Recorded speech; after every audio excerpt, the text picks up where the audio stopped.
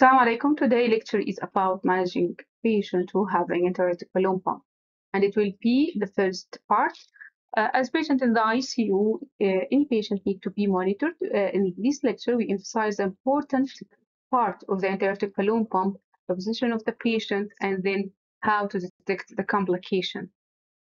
General assessment.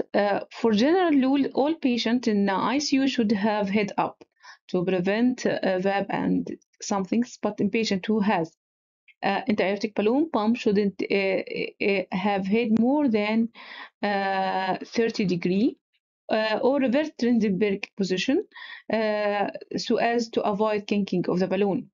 Also checking the pulse at the lower extremities and the pedal dorsalis beats pulse so as to avoid presence of distal ischemia.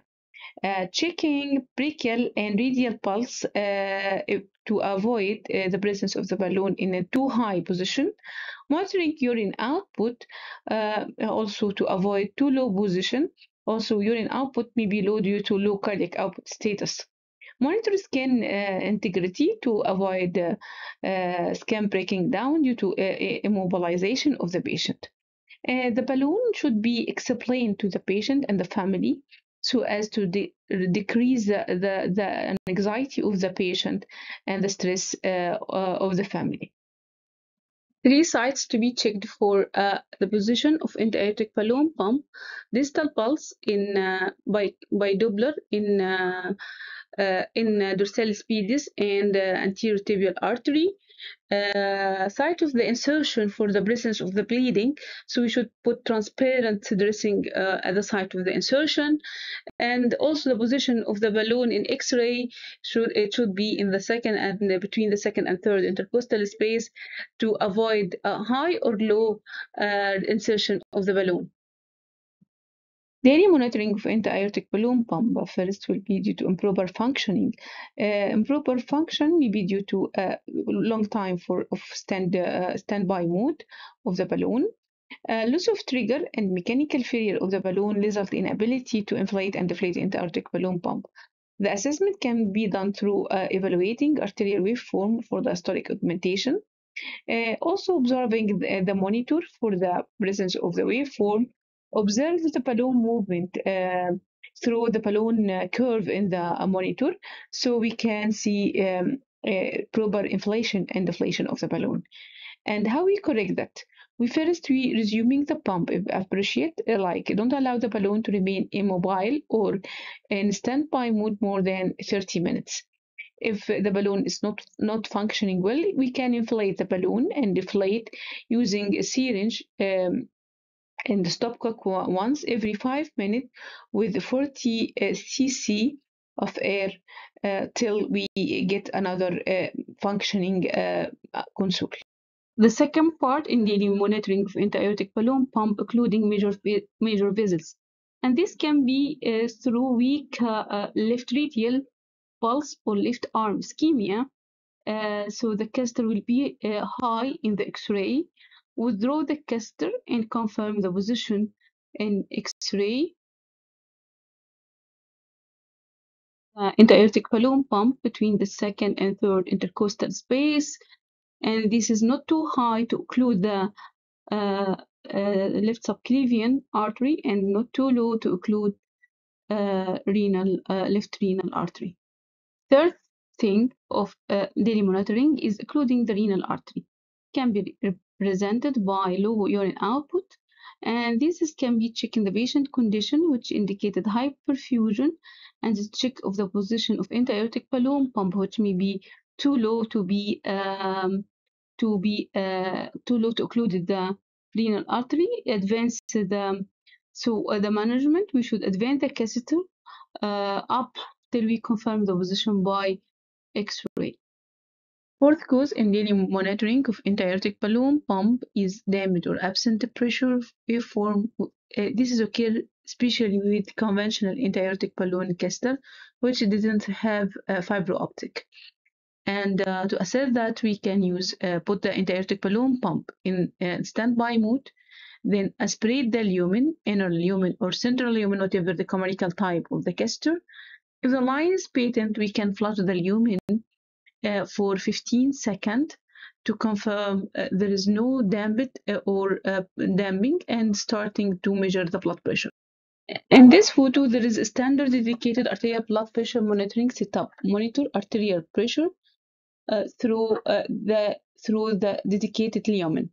And we can use heparinase saline to maintain the patency of this lumen unless the patient condition is contraindicated, like heparin-induced thrombocytopenia.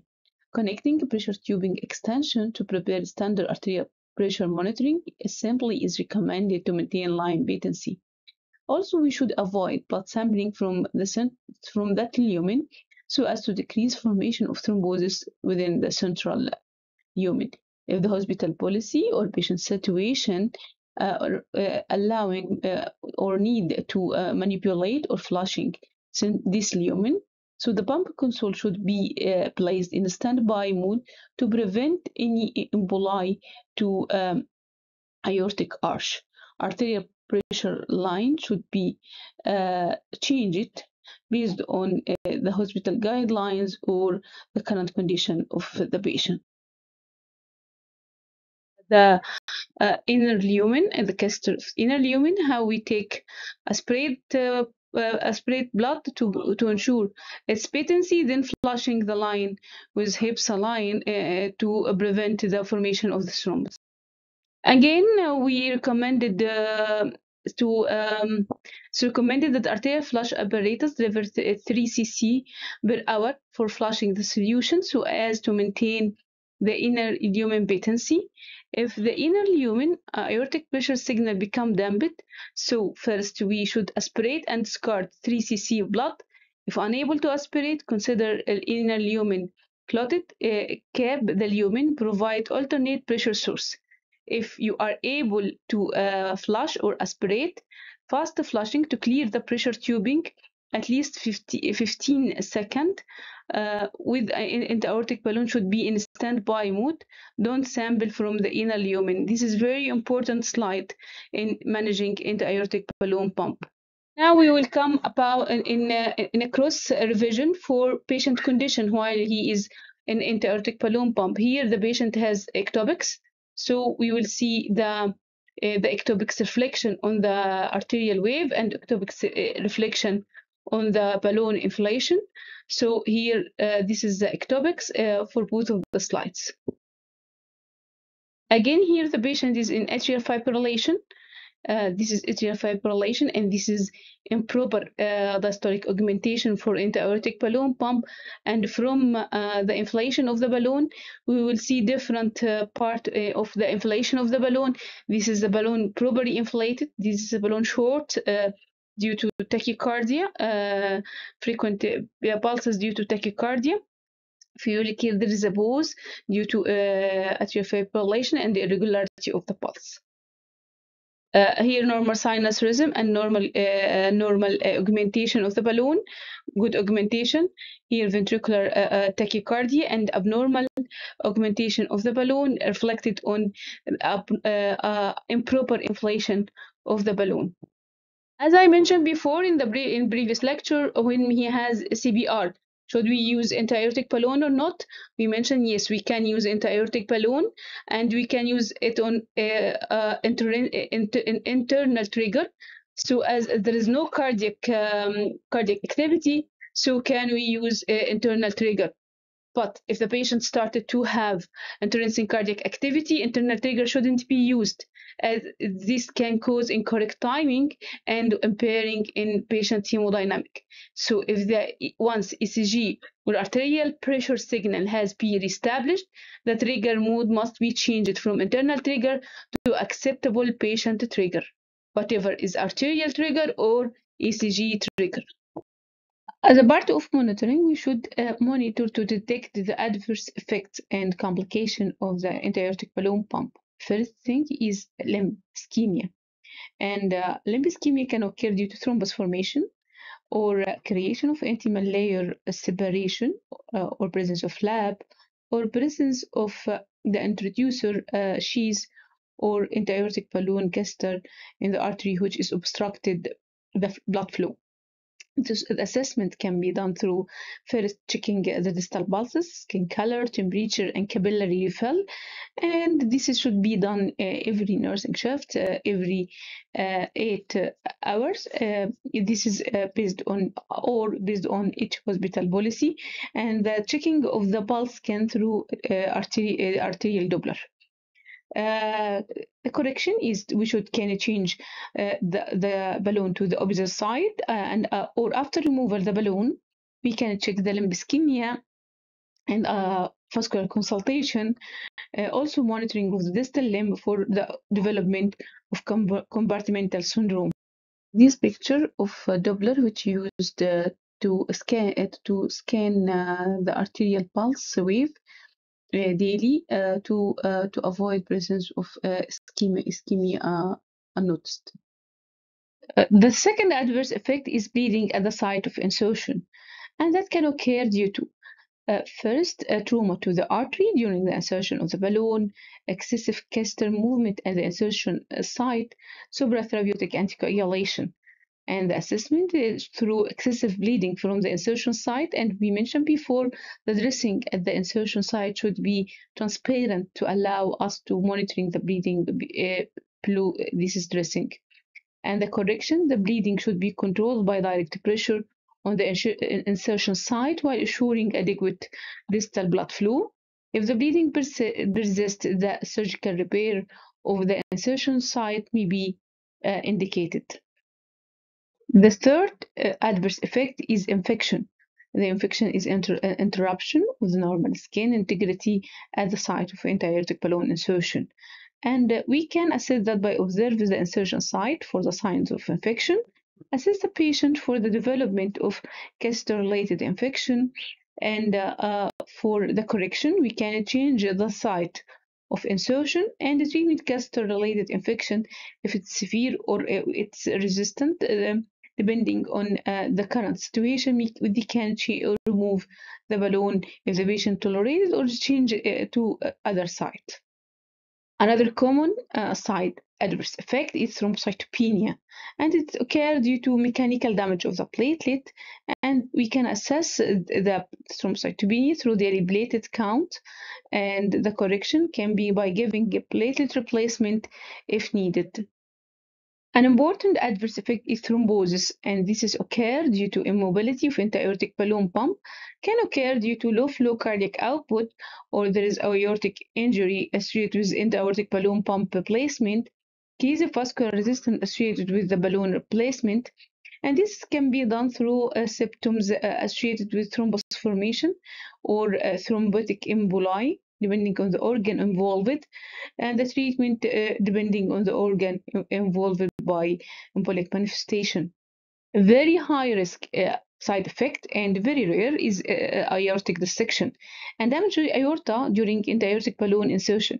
And this can be by assessed patient for back or abdominal pain, or there is a decrease in hematocrit of the patient, or there is hemodynamic instability increasing after stability after insertion of the balloon. So first you should do aortogram to see if there is a suspected tear. Removal of the balloon will be necessary. Surgical repair of the aorta is necessary also. One of the serious and very high risk complication is damage of the balloon during insertion, and if we suspect intra-aortic balloon pump perforation.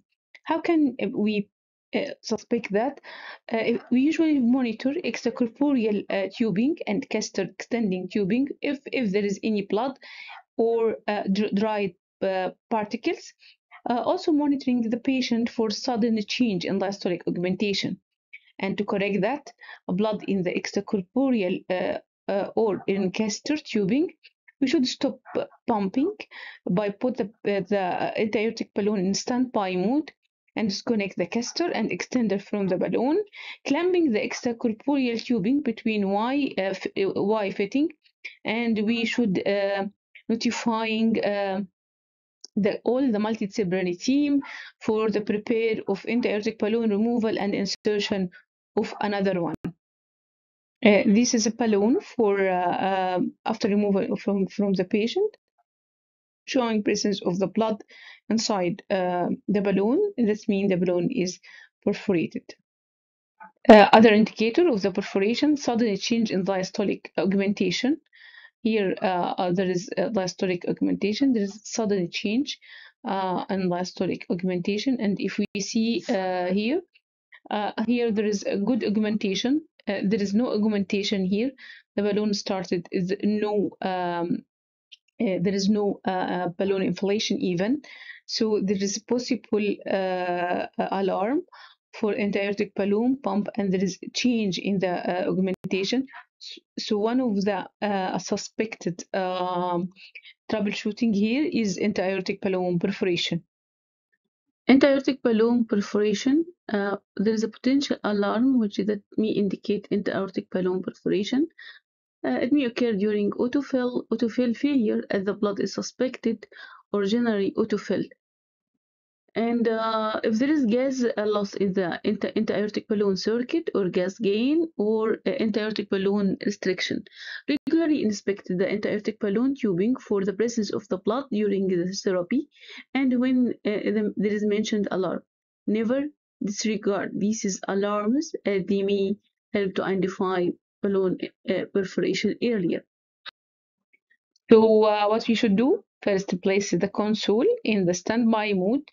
Disconnect the caster extender tubing from the intra-aortic console to allow the balloon to deflate. Clamp the extracorporeal tubing from that side between the Y connector so as to take off the balloon and change it. This is the reference of this lecture. For more reading and taking more information about intra-aortic balloon pump. Thank you for listening to the lecture, and I am waiting for your question and any comment in the comments below.